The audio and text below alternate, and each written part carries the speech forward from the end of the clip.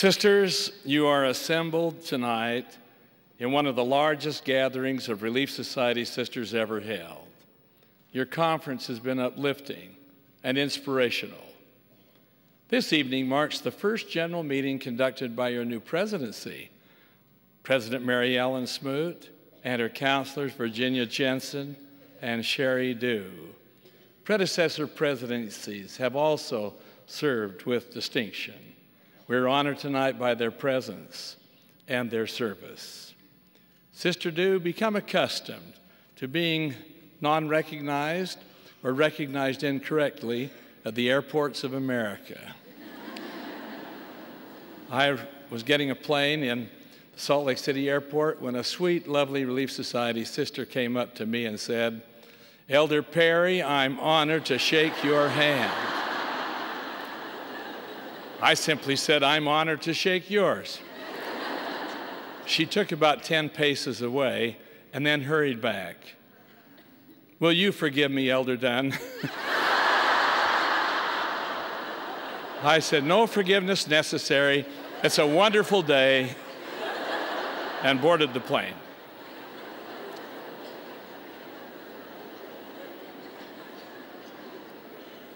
A thought has gone through my mind as I prepared for this opportunity. I'll express it this way. Remember the past, learn from it, contemplate the future, prepare for it, live in the present, serve in it. Therein is the mighty strength of the Relief Society of this church. From the early days of the Restoration, the prophets of God have stressed the importance of your organization. President Brigham Young counseled, "Now, bishops, you have smart women for wives. Let them organize female relief societies in the various wards. We have many talented women among us, and we wish their help in this matter." Some may think this is a trifling thing, but it is not. And you will find that the sisters will be the mainspring of the movement, close quote. President Lorenzo Snow taught that the Relief Society exemplifies pure religion. As the Apostle James stated, pure religion and undefiled before God is this: to visit the fatherless and widows in their affliction, and to keep himself unspotted from the world. The members of the Relief Society have most surely exemplified in their lives pure and undefiled religion. They have ministered to those in affliction. They have thrown their arms of love around the fatherless and the widows, and they have kept themselves unspotted from the world. I can testify that there are no purer and more God-fearing women in the world than are to be found within the ranks of the Relief Society, close quote. I can attest to the truth of President Snow's statement. Relief Society has always been comprised of those who put others first and self last. I remember that as a small boy during the Depression, my mother was the secretary-treasurer of the Ward Relief Society. Back then, dues were paid to assist those in need. Mother was not really a bookkeeper, so Dad would help her. The individual contributions were never so much as $1, but rather would be a quarter, a dime, a nickel, a few pennies. I learned many lessons from my mother. I must have been a very active boy, for Mother was always telling me, "Slow down, Tommy, slow down. You're on the verge of St. Vitus dance." You know, I never did know what St. Vitus dance was. All I knew was that Mother said I was on the verge of it. And the way she spoke the words, I assumed it was a drastic ailment. Since we lived a block or two from the railroad tracks, frequently men unemployed, without funds for food, would leave the train and come to our house for something to eat. Such men were always polite. They offered to do some work for the food. Indelibly imprinted on my mind is the picture of a gaunt and hungry man standing at our kitchen door, hat in hand, pleading for food. Mother would welcome such a visitor and would direct him to the kitchen sink to wash up while she prepared food for him to eat. She never skimped on quality or quantity. The visitor ate exactly the same lunch as did my father. As he wolfed down the food, Mother took the opportunity to counsel him to return to his home and his family. When he left the table, he had been nourished physically and spiritually. These men never failed to say thank you. Tears in their eyes revealed ever so silently the gratitude of their hearts. But what of today? Are there not hungry souls to feed? Are there not greetings to share? Are there not visits to be made? As I contemplate the Relief Society of today, humbled by my privilege to speak to you, I turn to our Heavenly Father for His divine guidance. In this spirit, I have felt to provide each member of the Relief Society throughout the world 3 goals to meet. 1, gain knowledge through study. 2, make home a heaven. 3, find joy in service. Let us consider these 3 goals. First, gain knowledge through study. In a vital revelation, which has universal impact, the Lord declared, "And as all have not faith, teach ye diligently, seek ye diligently, and teach one another the words of wisdom. Yea, seek out of the best books words of wisdom. Seek learning, even by study, and also by faith." Elder Adam S. Benyon, a member of the Council of the 12 several decades ago, and a well-educated teacher and leader, urged, "God help us to appreciate the value of true education. If we were in this building and had only one window, we would see only one corner of the universe. A man who has not been trained looks out on life through the little window of narrow experience. It is the business of education to fill the building of life with windows so that we can look out on the universe at every angle. Having left this world, we shall enter heaven, the bigger school. And I hope we shall all be passed by into the bigger field with the development which shall be inscribed. This man or this woman in the school of life achieved all the opportunities that were hers." Close quote. An example of a narrow window of vision being replaced by Vision Unlimited took place at the Monroe, Louisiana airport several years ago. I was on my way home from a regional meeting and met a lovely African-American sister who approached me and said joyfully, "President Monson, before I joined the church and became a member of the Relief Society, I could not read. I could not write. None of my family could. You see, we were all poor sharecroppers. President, my white Relief Society sisters, they taught me to read. They taught me to write. Now I help teach other white sisters how to read and how to write." I reflected on the supreme happiness she must have felt when she opened her Bible and read for the first time the words of the Lord. "Come unto me, all ye that labor and are heavy laden, and I will give you rest.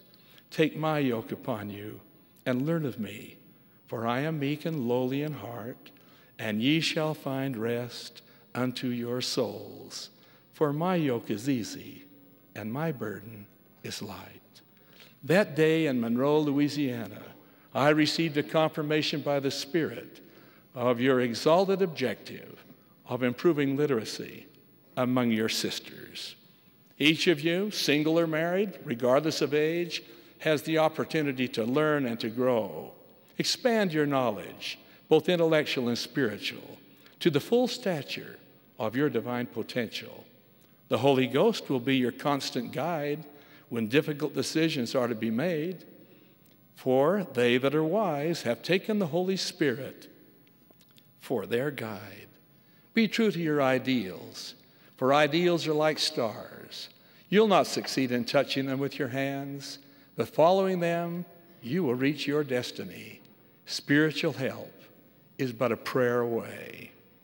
During the next 2 years, as Sister Smoot has declared, members of the Relief Society and holders of the Melchizedek priesthood will each be studying the teachings of the prophet Brigham Young. The manual has been painstakingly prepared. It is beautifully printed and bound with highly relevant discussion items featured. The lesson material will be taught during the Relief Society period on 2 Sundays of the month, and likewise to the brethren of the Melchizedek priesthood for 2 Sundays. On the remaining Sundays, the conventional matters of Relief Society and priesthood quorum work will go forward. Years ago, sisters, I saw a photograph of a Sunday school class in the 6th Ward of the Pioneer Stake in Salt Lake City, the ward where my family lived. The photograph was taken in 1905. A sweet girl, her hair in pigtails, was shown on the front row. Her name was Belle Smith, later as Belle Smith Spafford. General President of the Relief Society, she wrote, "Never have women had greater influence than in today's world. Never have the doors of opportunity opened wider for them. This is an inviting, exciting, challenging, and demanding time for women. It is a time rich in rewards if we keep our balance, learn the true values of life, and wisely determine priorities. My dear sisters, this is your day. This is your time. The Holy Scriptures adorn our bookshelves. Make certain they provide nourishment to our minds and guidance for our lives. Our goal, gain knowledge through study. Second, make home a heaven.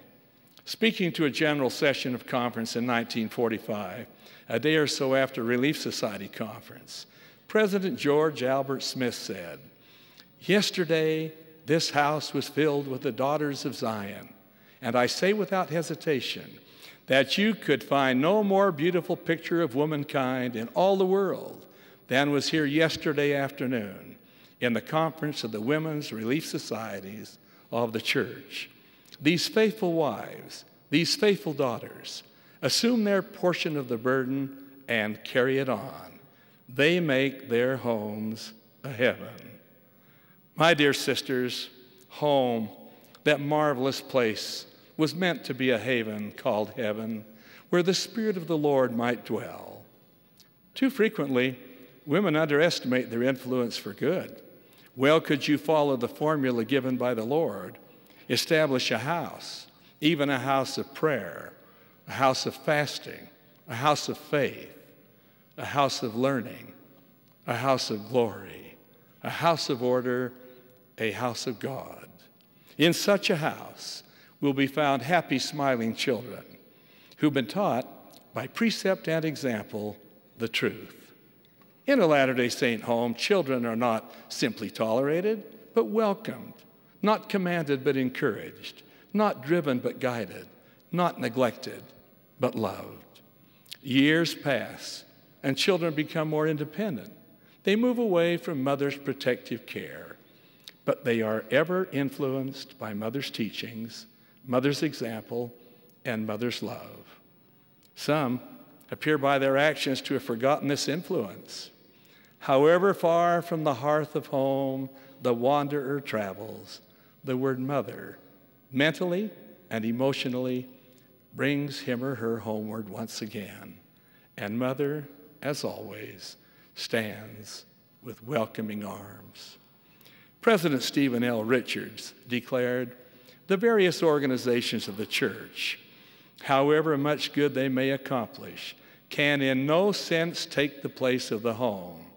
They cannot be proxies for parents." I believe in the home as the foundation of society, as the cornerstone of the nation, as the primary institution of the church. I cannot conceive of a great people without great, good homes. I believe that the first calling of man and woman is to form a good home. Speaking in a Relief Society conference in 1953, Sister Spafford declared, "Mother, you must feel your testimony before you can influence or give of that testimony to your children." There are many women in the Relief Society who are not married. Death, divorce, and indeed lack of opportunity to marry have in many instances made it necessary for a woman to stand alone. In reality, sisters, she need not stand alone, for a loving Heavenly Father will be by her side to give direction to her life and provide peace and assurance in those quiet moments where loneliness is found and where compassion is needed. President Joseph Fielding Smith, in speaking to the single sisters who've never had the opportunity to marry, promised, "If in your hearts you feel that the gospel is true and would under proper conditions receive these ordinances and sealing blessings in the temple of the Lord, and that is your faith and your hope and your desire, and that does not come to you now, the Lord will make it up, and you shall be blessed, for no blessing shall be withheld." Let us make home a heaven. Goal number 3, find joy in service. The prophet Joseph Smith recorded that on March 24, 1842, he responded to an invitation to attend Relief Society, whose object is the relief of the poor, the destitute, the widow, and the orphan, and for the exercise of all benevolent purposes. The Relief Society sisters will fly to the relief of the stranger. They will dry up the tears of the orphan and make the widow's heart to rejoice. Close quote. At times, the call to service extended to a member of the Relief Society is a bit unusual. Such an assignment I share with you in closing. When I was bishop of the 6th, 7th Ward in Salt Lake City, back when we had a Relief Society magazine, I noted that our record for subscription to that publication was very low. Prayerfully, my counselors and I analyzed the names of the individuals whom we could call to be magazine representative. And the inspiration dictated that Elizabeth Keachie should be given the assignment. Sweet little Scottish sister, about 5 feet tall. She responded affirmatively to the call. She and her sister-in-law, Helen Ivory, same background, same size, also a member of the ward, was her partner. They commenced to canvass the entire ward, house by house, street by street, and block by block. The result was phenomenal. We had more subscriptions to the Relief Society magazine than had been recorded by all the other units of our state combined. I congratulated Elizabeth Keachie one Sunday evening and said to her, "Your task is done." She replied, "Not yet, Bishop. There are 2 blocks we have not yet covered." When she told me which blocks they were, I said, "Sister Keachie, no one lives on those blocks. I've been by them many times. That area is all industrial." "Just the same," she said, "I'll feel better if I can go and check them myself." Sister Keachie and Sister Ivory on a rainy day covered those final 2 blocks, but discovered no homes. As they were about to discontinue their search, they noted a driveway which was strewn with mud puddles from a recent storm. It was next to a foundry. Sister Keachie gazed down the driveway, perhaps 60 feet, and could just make out a garage with a curtain at the window. Deciding to investigate, the 2 sweet sisters walked through the mud to a point where the entire garage could be seen. Now they noticed a door, not visible from the street, which had been cut into the side of the garage. They noticed a chimney with smoke rising from it. They knocked at the door. A man of about 65 years of age, William Ringwood, answered. They presented their story concerning the need of every home having the Relief Society magazine. William Ringwood replied, "You'd better ask my father." 93-year-old Charles W. Ringwood then came to the door and also listened to the message. He subscribed. Elizabeth Keachie reported to me the presence of these 2 men in our ward When I requested their membership certificates from the membership department at the presiding bishoprics office, I was told the certificates had remained in the lost file in the presiding bishoprics office for many years. On Sunday morning, Elizabeth Keachie brought to our priesthood meeting Charles and William Ringwood, the first time they had been inside a chapel for a long while. Charles Ringwood, 93, was the oldest deacon I had ever met. And his son was the oldest male member holding no priesthood I had ever met. The elder brother Ringwood was ordained a priest and then an elder. I shall never forget his interview with respect to seeking a temple recommended. He handed me a silver dollar, which he took from an old worn leather coin purse and said, "This is my fast offering." I replied, "Oh, Brother Ringwood, you owe no fast offering. You need it yourself." He replied, "I want to receive the blessings, not keep the money." It was my opportunity to take Charles Ringwood to the Salt Lake Temple and to attend with him the endowment session. That same evening, Elizabeth Keachie served as proxy for the deceased Sister Ringwood. At the conclusion of the ceremony, old Charles Ringwood said to me, "Bishop, I told my wife just before she died 16 years ago that I would not delay in getting this work done. I am happy this has been accomplished." Within 2 months, Charles W. Ringwood passed away. At his funeral service, I noticed his family sitting on the front row of the mortuary chapel, but I also noticed 2 sweet sisters sitting near the rear, Elizabeth Keachie and Helen Ivory. As I gazed upon those 2 sweet women, I thought of the 76th section of the Doctrine and Covenants. "I, the Lord, am merciful and gracious unto those who fear me, and delight to honor those who serve me in righteousness and in truth unto the end. Great shall be their reward, and eternal shall be their glory." I testify that we can find joy in service. Sisters, may we gain knowledge through study. May we make home a heaven. May we find joy in service. By so doing, we shall experience the fulfillment of the Lord's promise. "I, the Lord, am well pleased." In the name of Jesus Christ, amen.